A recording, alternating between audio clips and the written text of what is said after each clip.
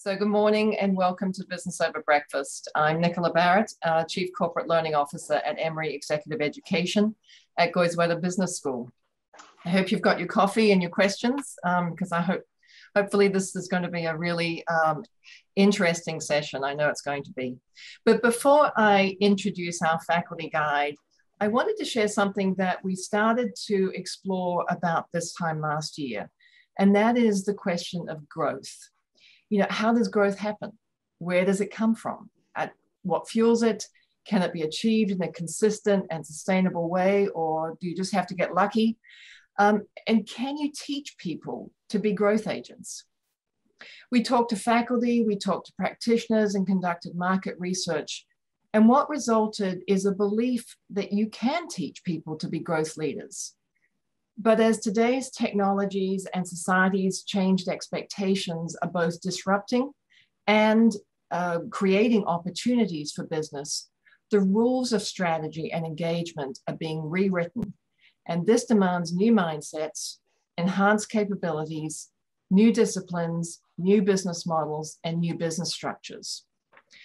While organizations must protect and enhance their core business, they must also find new demand-side growth opportunities. And this requires you to create a new playbook, increase your repertoire of opportunities, innovate, iterate, and invest fast to capture new white space and create solutions that customers will love and, importantly, reward you for.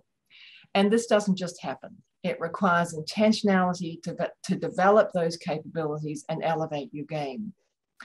This is why we are developing what we're calling a Growth Leadership Academy that develops your abilities to see opportunity, design offerings with a market edge, unlock demand, and lead growth efforts.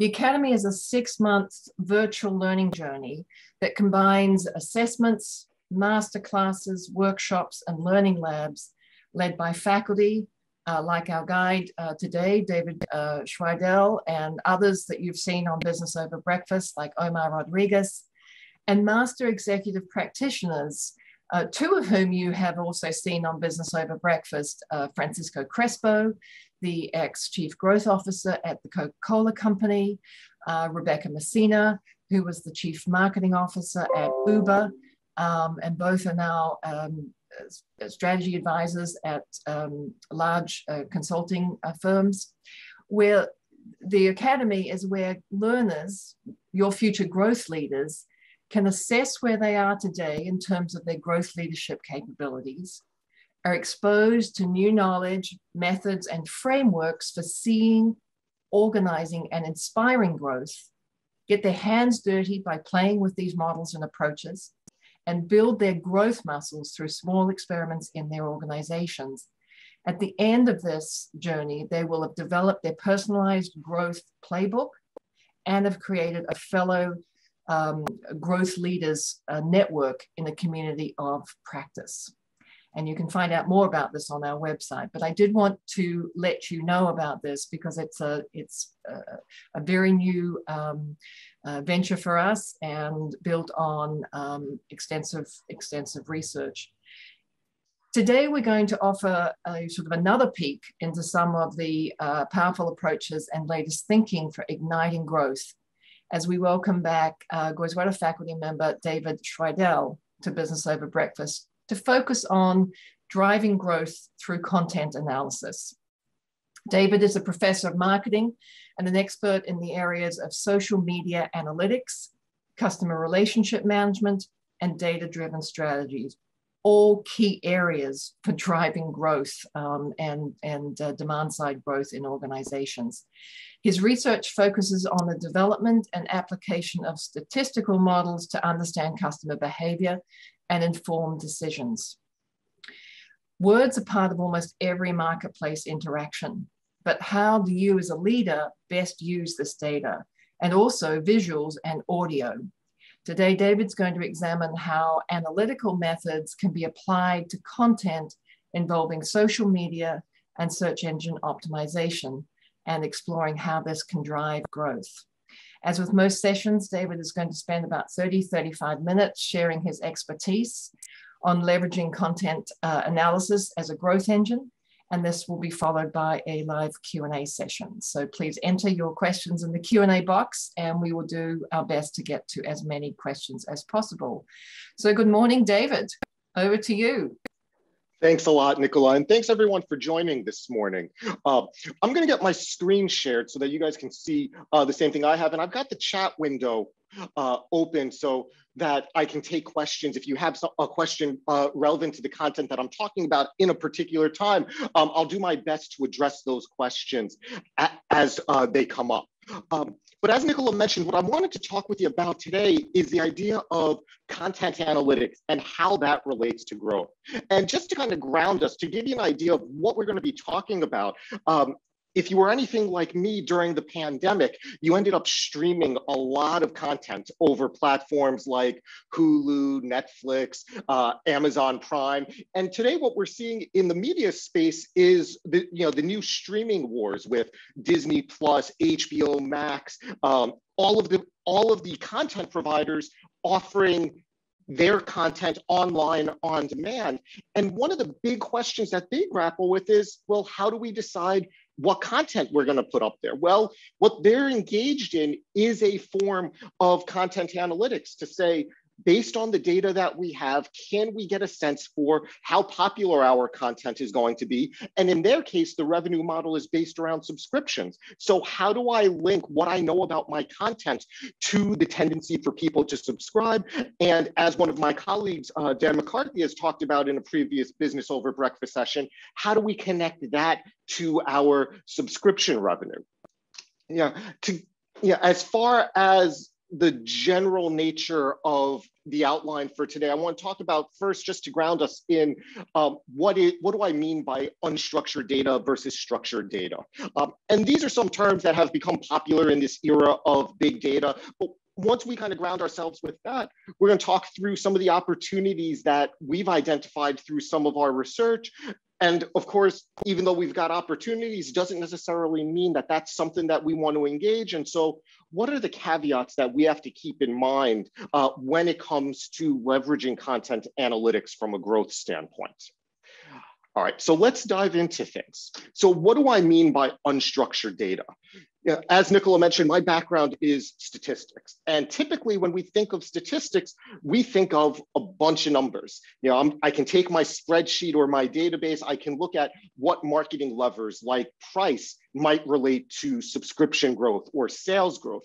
Well, the majority of the data that we're dealing with today actually doesn't take on that numeric form. Most of the data that we're dealing with is what's referred to as unstructured data or non-numeric data. So if we think of structured data as anything that's a number, unstructured data is everything else. So that might be the text that we put into social media posts. It might be the text that we put into our marketing communications. It could be images that we use in our marketing communications. It could be as I mentioned, the pictures that we take. We're starting to see interest in the audio of video posts as more and more brands are using videos to engage with their customers and use that to drive traffic and ultimately sales. What can we learn about how people respond to the audio track as well as the videos that they see? So all of this rich media is recorded somewhere. And so what content analytics is largely concerned with is putting some form of structure on these rich media files so that we can then say, I have this content, I've quantified it in some way, and then I've linked that to the metrics that I'm ultimately interested in. Right? So just to give you some examples as to where this arises, one big space where we're seeing this is in the customer communications space. So if we think about things like customer service, whether that's customer service occurring through a chatbot, whether that's a conversation that's happening between a call service representative and a customer, or if it's happening as part of a sales interaction. I date myself when I use my TV references, but if any of you remember the TV show Lie to Me, that was focused on facial expressions. Well, during sales interactions, if we're able to capture those facial expressions and then say, all right, well, based on this facial expression, here's what the customer's emotional state is. Let me change the approach that I'm taking right now in terms of that sales interaction to be more in line with how they're responding to me. Sales representatives are trained to do this. Right. Now, what we're going to look at is how we may be able to do some of these things at scale. Taking it a step further, going beyond customer communications, looking at broader marketing communications. All right. So if we look at advertising, you think about what comprises an advertisement. And again, I'll date myself because I used to watch TV when I didn't have children and had a lot more time on my hands. But if you think about a TV commercial, what do we have?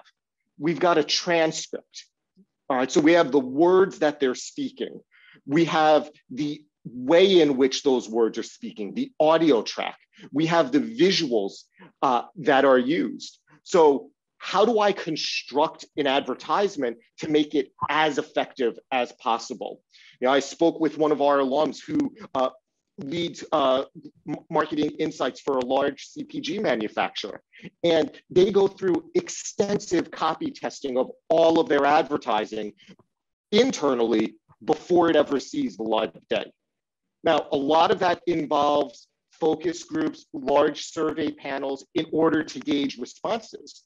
But what if we had that data and we could build it at scale so that instead of having to convene those large groups to get responses, what if we could build an algorithm that would give you the same responses that you could expect, the same metrics that you could expect to get from those large groups of consumers? Okay. So that's where content analytics is going to come into play. There's been a lot of research around firm-generated social media posts. How do I design that ideal post so that I get the likes, so that it goes viral, and so that it ultimately drives business? Right? And most of what we've seen already tends to focus on the consumer-to-consumer interaction space with regards to user-generated content. So there's been a lot of work looking at the language that people use. We're starting to see more work relating to the visuals that they use. And for brands that are engaged in social media listening, that provides a rich opportunity to learn about brand perceptions based on what customers are saying about us. Right? So all of these cases, whether we're generating text, whether we're seeing images generated, whether it's by the brand, whether it's by competitors, whether it's by our consumers directly, all of these provide us with an opportunity to learn about what content is going to work best. Right. So what I wanted to do with the bulk of our time, I wanted to spend as much time as I could going through where I see specific opportunities to leverage content analytics rather than getting into any of the math behind it. I wanted to kind of show you what can we do with this, or more specifically, what can we learn, and then think through what can we do with it. So this is the result of research that's ongoing with collaborators at the University of Maryland and the Wharton Business School. I see a couple of people having some issues with the sound. I'm wondering if it's my headphones. So I'm going to just switch over to the microphone that I've got. Give me just 1 second to resolve that, guys. Sorry about that. So let me just plug in the mic that I have, and hopefully that'll resolve the sound issue. All right, so let's give that a shot. And if it's still continuing to be choppy, guys, please let me know in the chat and we'll try to figure out what's going on. All right, so what we're seeing, what we did in this study is we took about 750,000 pieces of content, things like the Wall Street Journal, the New York Times, CNBC, as well as popular blogs like technology blogs and lifestyle blogs. And we analyzed that content to see how far into the stories were people reading. And so what we ended up doing was to say, paragraph by paragraph, are people choosing to continue reading past the current paragraph? And what we found was there are specific factors in the text that are associated with more reading, and there are specific factors that are associated with less reading. So this graph summarizes the findings from that research. And you can see, for example, that positive emotions, increasing positive emotions by 1 standard deviation increases the likelihood that consumers complete the article by about 7.5%, increasing the amount of anger that's presented in the text of the article, increases completion by about 10%. Features like the amount of anxiety expressed, the familiarity of the language, the concreteness of the language, all associated with increased completion. Right? Now, let's look at the flip side. What was associated with people choosing to stop reading sooner? Well, sadness is one dimension. The other dimensions, the Fleisch-Kincaid reading level and the parse tree height, these are different metrics that relate to the complexity of the language. Essentially, the more complex your writing structure, the longer the sentences, the more commas and other punctuation that you have to use, the less likely people were to continue reading. Right? And so what the dashed lines represent here is the change in reading that you could expect if you were to change the focus of the content. And the reason we included those dashed lines on this figure is to show that the way in which you say things, the language that you're using, is just as important as what you're talking about. Right? And so if you're putting out marketing copy, it has to be accessible to people. There's no chance for it to be persuasive if they don't finish reading it. And so what that means is we've got to make the language accessible, less complex sentence structures, more familiar words, more concrete words. What we also see is high arousal language tends to be associated with more reading. So anger and anxiety typically marked by higher arousal compared to sadness. So we can think about crafting our content, but then scoring that content to say, well, how do we rank on these different dimensions that we know are associated with completion? And the more we complete the text, the more opportunity that we have to persuade readers. All right. Another demonstration just on the impact of language is looking at who's engaged in the conversation. And yeah, this is an interesting study that I'm glad we were able to do. What we had essentially done was that let's look at a selection of brand crises. If you think back to specific crises, you might think about in recent years, Nike's decision to partner with Colin Kaepernick was very controversial. Nordstrom's decision to drop Ivanka Trump's line of clothing and accessories was considered controversial. Target had decisions around the presence of transgender bathrooms. Chick-fil-A's owners had come out and made statements against gay marriage. These are all examples of crises that the brands really didn't have complete control over. These were more values-related crises. Then we've got crises like product recalls and system failures, like if Delta or I forget which airline it was recently, I think it was Frontiers, that had computer outages that led to widespread flight cancellations. Well, how does that relate to how your consumers are going to respond? Chandra, just to your question about the previous study about reading depth, we didn't go into looking at the emotionality of kind of how people responded to the content. That study was just focused on, were they actually consuming the content? But, of course, we don't want to create negative impressions, especially associated with the brand, just to get that reading depth. So that's where we've got to be mindful of, yes, people are reading it, but are we getting that desired outcome? All right. So in this study, as I mentioned, we looked at a lot of brands, and what we did was we wanted to see how people who had previously engaged with the brand, what we termed as people with a stronger self-brand connection, how did their language differ from people who hadn't previously engaged with the brand.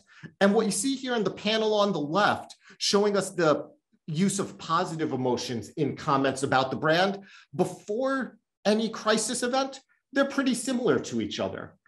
After the crisis, though, what we tended to see was that people who had previously engaged with the brand exhibited some type of brand relationship tended to be more positive than people engaging with the brand for the first time.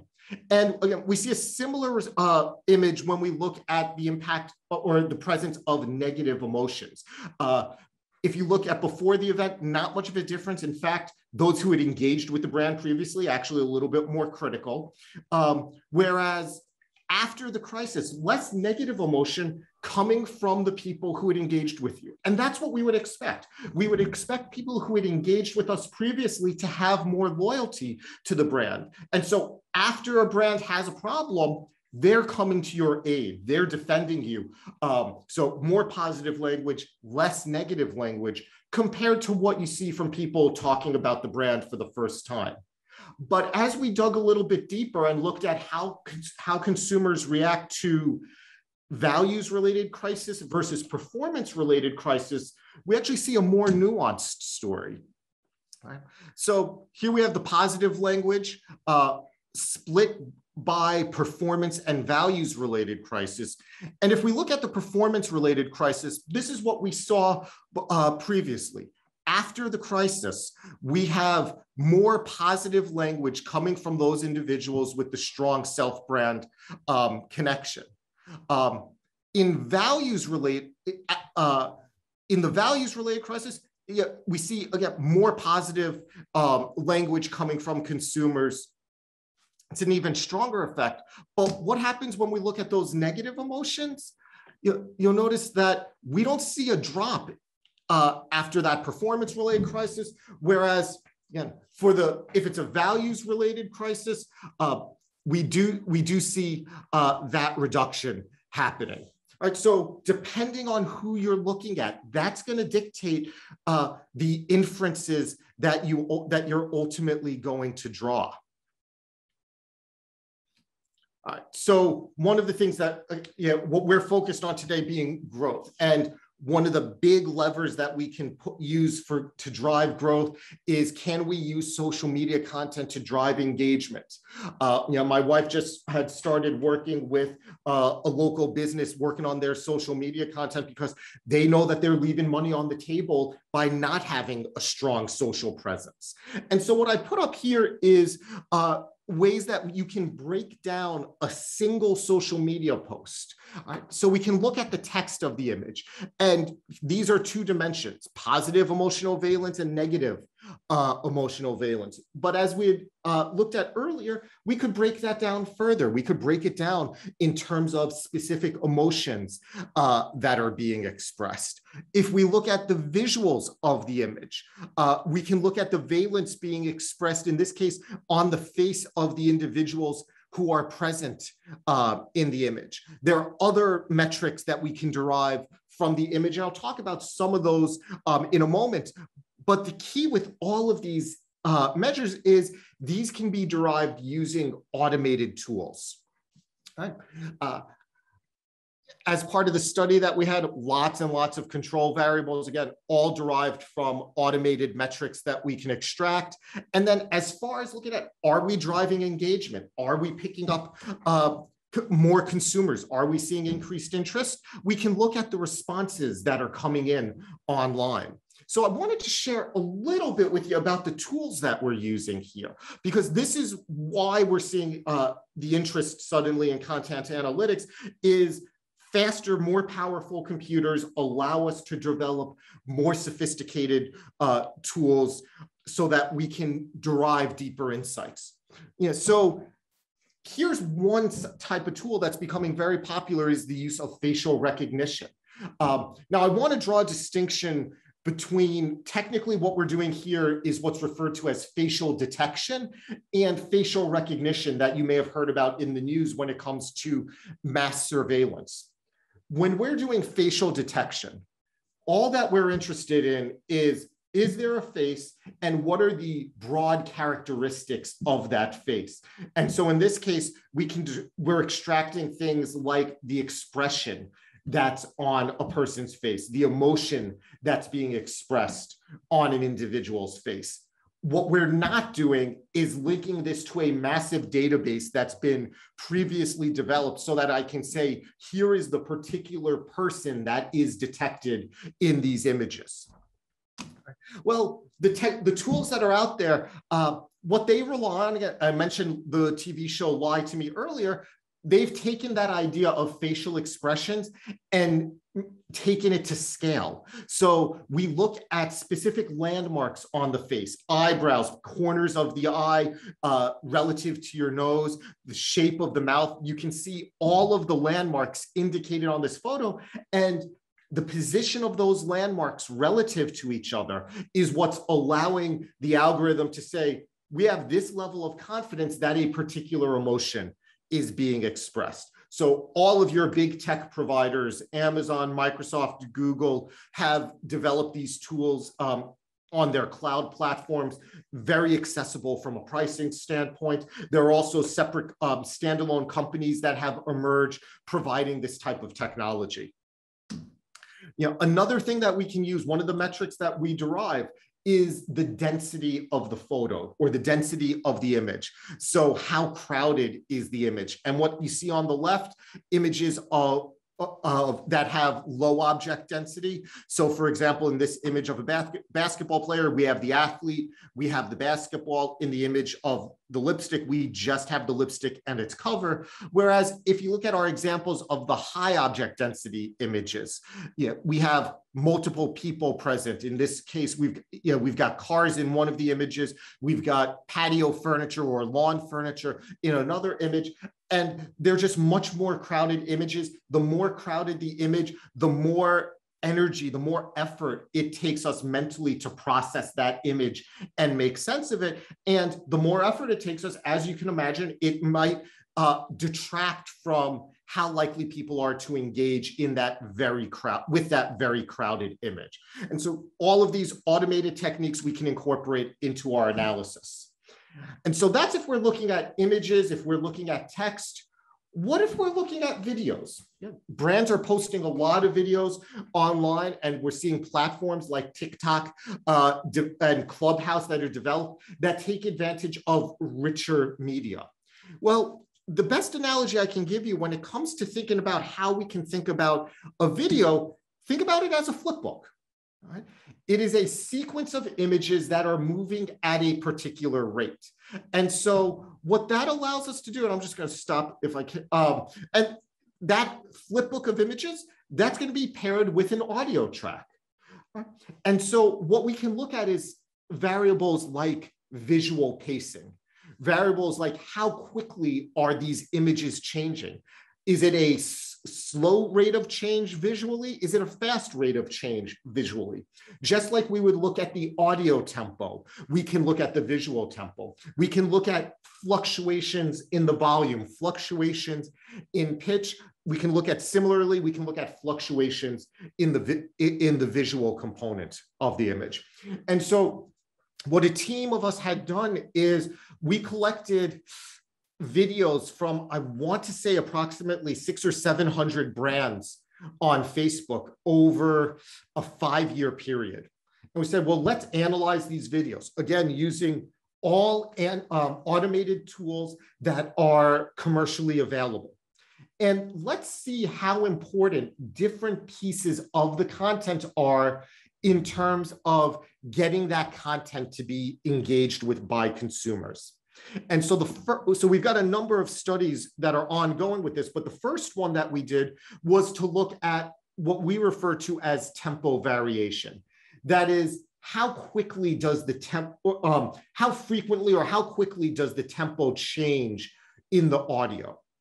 And so we looked at a number of different factors here. So we looked at decibel variation, so the volume. We looked at the average tempo as a potential effect. We looked at brand personality measures. There are 46 different dimensions of brand personality, and one of them is brand excitement. And what you see on the x-axis in each of these plots is our measure of tempo variation.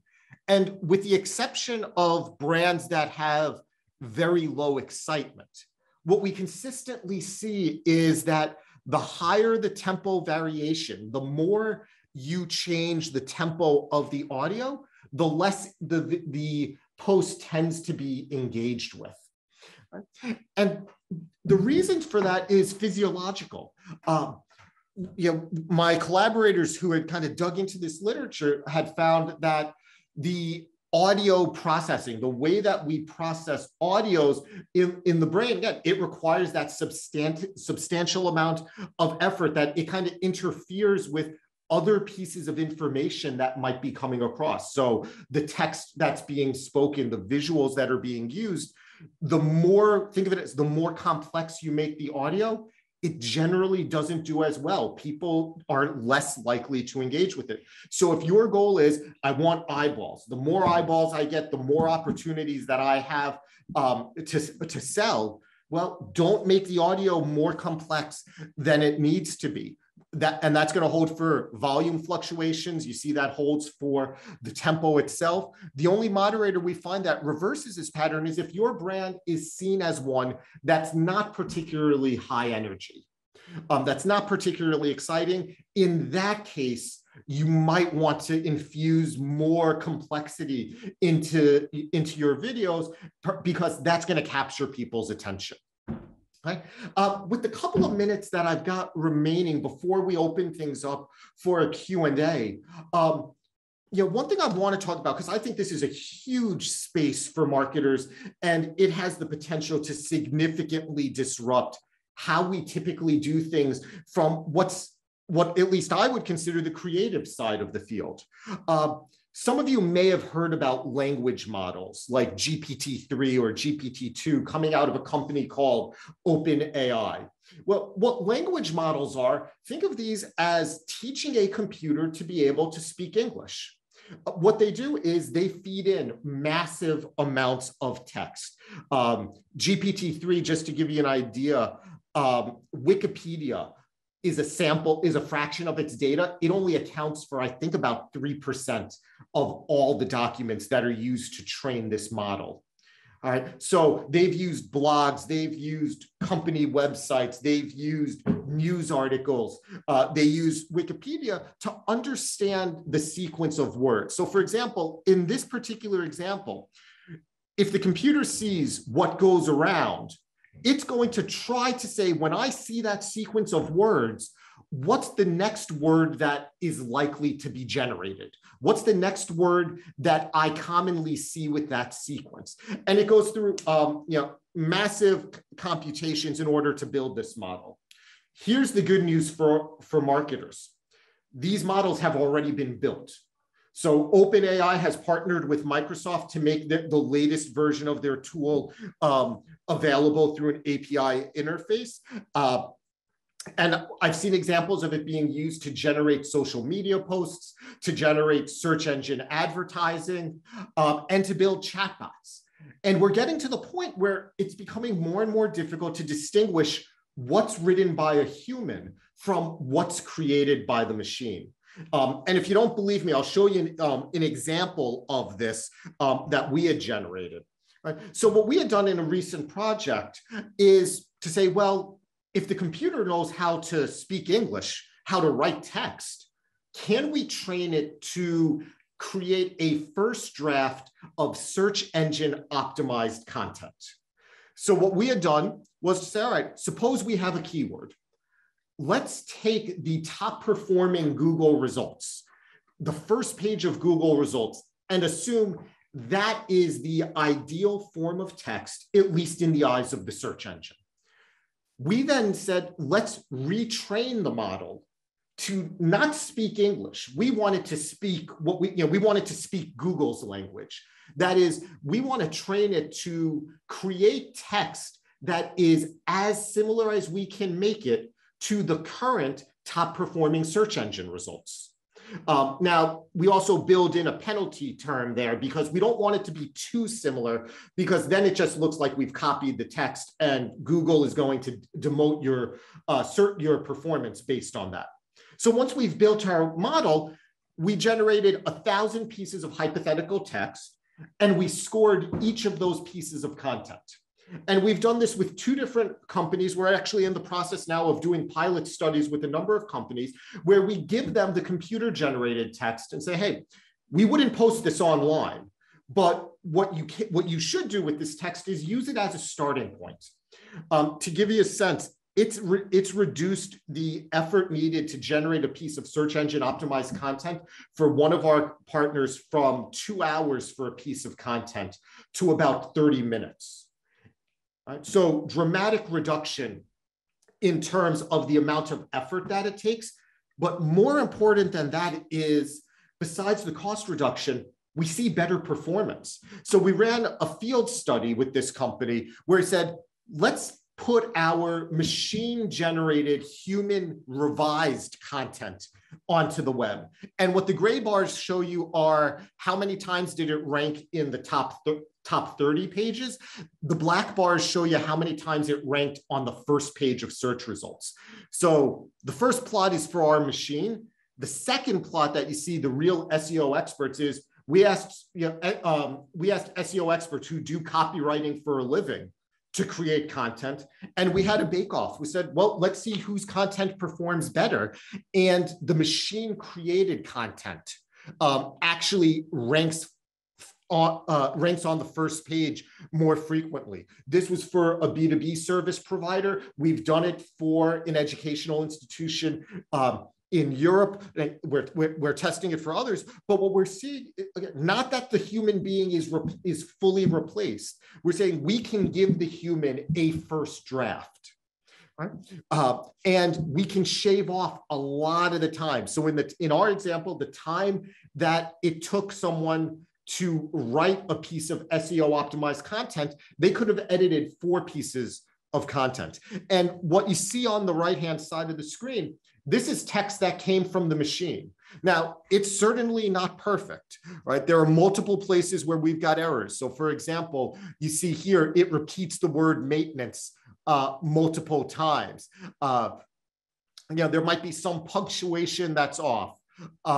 There's some phrasing like, you have a specialist, IT support specialist. So again, there's some phrases that need to be edited, but this gives you a starting point. We're not starting from scratch. Right? Now, just as we're seeing this happen for text, we're seeing it happen for images. So what you see on the right is a program that NVIDIA created that said, okay, give me a doodle. This is something that my kids might create and it ends up on the refrigerator. But they trained this model based on artwork and said, all right, on the right side of that graphic, you see, this is what it looks like.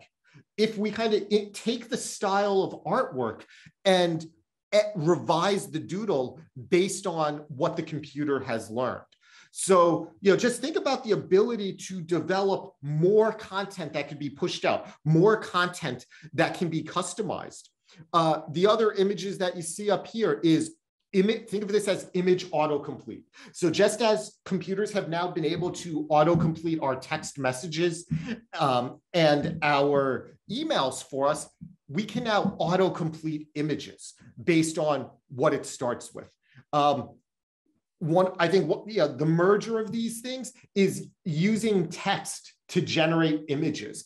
And that's what you see on the bottom right here. So here's a text prompt: an armchair in the shape of an avocado.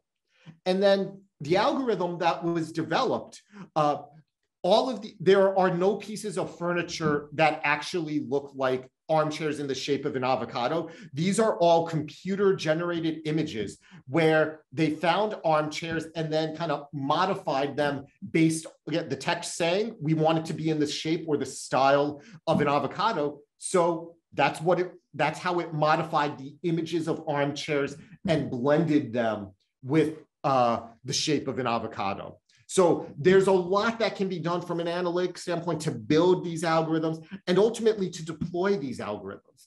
If I gave you a tool that said we can rapidly develop hundreds or thousands of variants of images so that we can tailor the marketing content that is used for specific market segments or for specific individuals.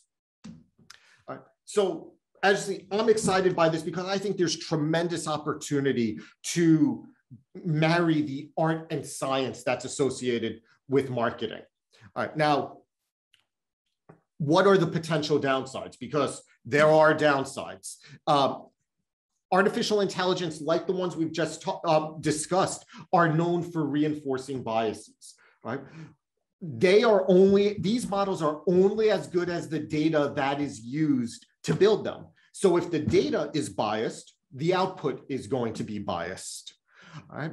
So here are just a couple of examples. Google autocomplete making some relatively biased or vile auto completions. Amazon trying to use AI for hiring. Well, what did it start to do? The AI learned the biases that the hiring team had previously had. One of the most recent examples, I showed you the image autocomplete. Fascinating study, but what happened was, what they done was they started with images of men's heads versus women's heads and auto-completed the rest of the image. It had a high tendency to put men in business suits and women in swimsuits. Again, reinforcing the biases that already exist. So as much as there's opportunity to leverage the technology that's out there to develop highly customized, highly effective content, we have to be mindful of how we do this so that we don't reinforce these known biases. One of the spaces that I'm actively working on, and that I always bring up whenever I talk about artificial intelligence with folks, is how do we fix it? All right. So a collaborator and I are starting to talk about, just as we can use these models to create text, you can use these models to edit text. Well, can we create an algorithm that debiases marketing text? So, for example, we want to reduce specific gendered associations. If you look at agency, the amount of control that people are depicted as having in language, men are often depicted in more active roles, women depicted in more subservient roles. Doesn't happen across the board, but there is that gendered association in text. So can we correct the model so that we can then debias marketing copy? Right? Something else that we have to think about is what's the impact for business versus what's the impact on individuals. A colleague and I have done some work on the impact of image manipulation. So photoshopped images tend to be shared more. It's more engaging. That probably doesn't come as a surprise to anyone. That it gets shared more. But what it also does is it evokes more negative emotions in the consumer and triggers more social comparison, more feelings of envy. And this is probably why we're starting to see countries regulate image manipulation. I forget which Scandinavian country it was, but one country recently passed a law saying images that are manipulated for commercial purposes have to be labeled as having the image manipulated. Right? Now, just as we can look at this at a micro level that we have to be mindful, we also have to be mindful of the macro level impacts. As I mentioned, high arousal content, people read it more, people share it more. Well, it also contributes to increased polarization and echo chambers. So do we necessarily want to say, I want to create high arousal content because it's going to be read more, because it's going to be shared more? Well, depending on the nature of that content, there are negative consequences that are associated with it. And so one of the things that we're actively looking at is how do we kind of combat this? How we say, all right, if this echo chamber has been created, or if content is contributing to polarization, how do we unwind that? There's that saying that you can't put the genie back in the bottle. Well, that might be true, but how do we prevent more content from contributing to that problem? Right? So that's all the question. That's all the material that I had that I wanted to share with you today. But I hope it was effective in showing you what's possible when we think about content and want to connect it to performance, and ultimately, how do we connect that to growth? So we've got some time that I'm going to turn off the screen share. If there are questions that we have from the audience, happy to take those. And there are, David. I can certainly see how the tools that you talked about can really be used in new and novel ways to unlock demand once you sort of can see opportunities and you've designed something.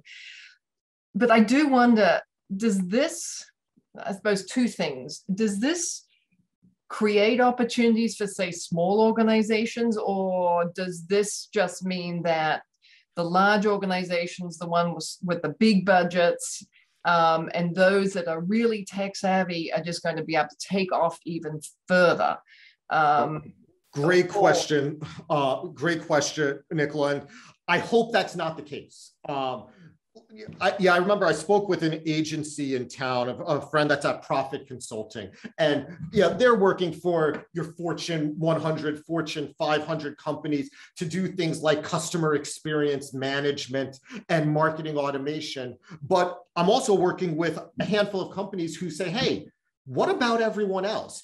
Can we democratize these types of tools and make them available to, small, medium-sized businesses? Because, and this is something that, I think I've started to think more about coming out of the pandemic, going through Virginia Highlands, we see, stores that have shut down during the pandemic, or stores that are, really on the edge right now. And, I've spoken with some of them, they're like, we want to do the marketing, but we want to take advantage of these types of tools, but we don't have the budgets available to us right now. And I think there's a misconception, because a lot of what we're talking about doesn't necessarily require big budgets. My collaborators and I that worked on the search engine optimization project, we're in the process of trying to say, I was surprised at the price of search engine optimized content at $300 to $400 per page. And we're trying to say, okay, well, can we make this available, not for free, because there's the cost of building and running these things, but can we make it available at scale to smaller businesses that don't have that budget? And I talked with a local business that was one of our pilot partners, and I said, I love this, and if you can make it a subscription where I don't have to think about this, I use it when I need it. So he gave me a price point. He said, if you can hit this price point, I can afford that, and this is a no-brainer for me. So that's one of the things that we're working on. But I work with another partner on a lot of work using location insights to say, I have the ability to learn about my customers, learn about my competitors' customers. And they founded the company with that mission of saying, yes, we're going to serve the Fortune 500, because let's be honest, that's going to help cover our bills while we're a small startup. But what we want to do is we want to be able to offer the service to small and medium-sized businesses so that everyone has access to these tools. So that's good to know. We can all participate in potentially some new ways to find growth and unlock that. I've got some questions in the Q&A in terms of what metrics do you collect for brand assessment? Is it based on objective and key results? And can you give an example of the brand indicators? Sure. So we've looked at this in a number of different ways. In some of the earlier research that I'd done, we looked at offline brand tracking surveys, and that had become one of the kind of gold standards, if you will, for kind of tracking perceptions of the brand. And what we had found was, through the appropriate analyses, online comments, online user-generated comments actually track very well with those offline brand tracking studies. In fact, it's a leading indicator of those offline brand tracking studies, just to make sure that we were actually picking up things that were appropriate. We also looked at financial performance. So we looked at changes in stock price, and were able to kind of validate that what we see online actually links up with the offline metrics. But yeah, again, gold standard is what's real. And when I started doing this work, I was incredibly skeptical of the online metrics. I thought it was just going to be noise. And I remember the first project we had done with this, my co-author and I had said, oh, this is just going to be noise. It's going to reaffirm the use of brand tracking surveys. And at the time, what we said, real data. And I had a conversation with her. I said, Wendy, well, I've got the results, but we need to rethink how we think about this, because it was the exact opposite of what we expected. Wow. But this is one of those cases of test but verify. Collect the online metrics because it's a lot easier, it's more accessible, but don't take it at face value until you've done that. You say, I got this many likes, I've got this many comments, this many shares. That's great. It's helping you build an online audience. Are you seeing an uptick in customer traffic? Are you seeing an uptick in sales? That's ultimately what we're interested in. Absolutely. Got a question here around, do facial landmark AI tools work effectively across racial and cultural profiles? Is it cross-referenced against the facial landmarks of target audience respondents as they watch the ads? That's a great question. Facial recognition, again, like everything else that we've found, is known to be biased. It works best for white males.